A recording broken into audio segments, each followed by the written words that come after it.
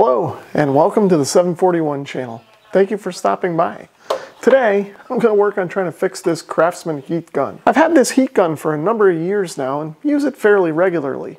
I pulled it out of the toolbox yesterday to use it for a project, turned it on, and for some reason it didn't work. All it does is hum. What I think that means is the heating element's coming on, but the fan is not spinning. So I'm going to take this thing apart, see if I can figure out what's wrong. So the first telltale sign of trouble with this thing is that when I shake it, it rattles.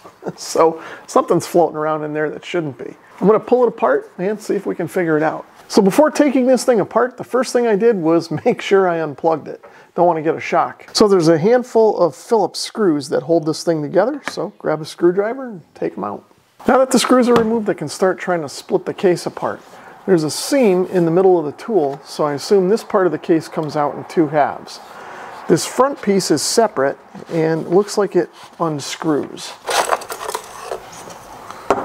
So after unscrewing it, a couple of pieces of copper wire came out of here, so not sure what that's all about.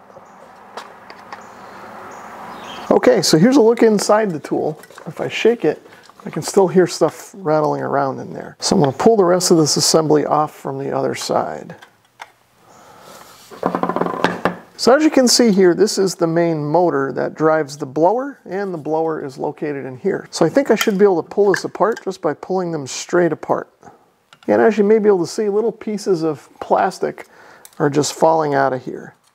So it looks like something in there broke. So I'm not sure if this is going to be visible in the camera, but what we're looking at now is sort of down inside the blower body and toward the heating element. And it looks like what's happened is that some of the support piece that is inside the heating element has broken and kind of fallen off. It looks like one of those small pieces had gotten into the blower mechanism, which is here, and jammed it up. But since there's stuff rattling around in there still, I think I'm going to take this apart further. And to do that, I'm going to remove these 4 screws that you can see here. Now that the screws are removed and this shroud is out of the way, I'm going to pull up on this assembly and see if it comes out. And there you go. There's all the pieces that fell out.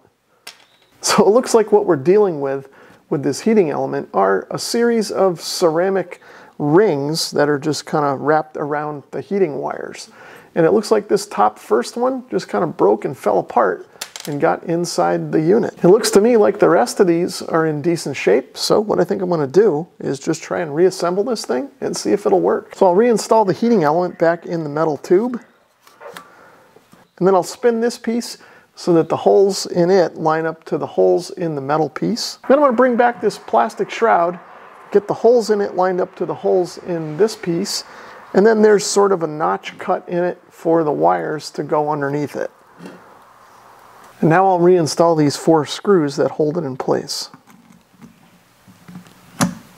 Now I'll bring back the blower assembly and insert that into the housing. Now I'll drop this all back into the lower half of this plastic housing and line everything up into the grooves that are in the plastic. So all of these pieces have a slot or a pin, like on the blower motor, that they drop into in this lower part of the housing.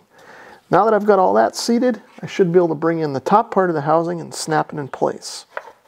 Now I'll bring in this collar and screw it back on the front. Now I can reinstall the 5 screws that hold the case halves together.